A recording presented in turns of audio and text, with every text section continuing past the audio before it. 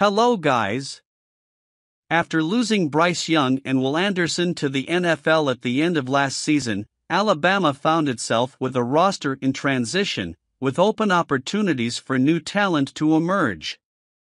Since then, several players have excelled in Tuscaloosa, and, according to coach Nick Saban, they have made a lasting impression.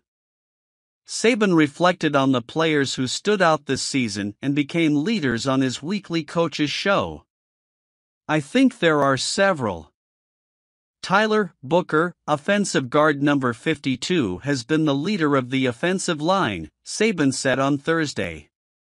Jalen Milroe has shown some positive leadership as he has gained confidence. Jace McClellan has been a really good offensive leader. On defense, Dallas Turner has been really good. Deonati Lawson, Malachi Moore. Chris Braswell is also good in his own quiet way. We have some guys that have shown some really great leadership this year. Okay, but are we really missing a player like Bryce Young?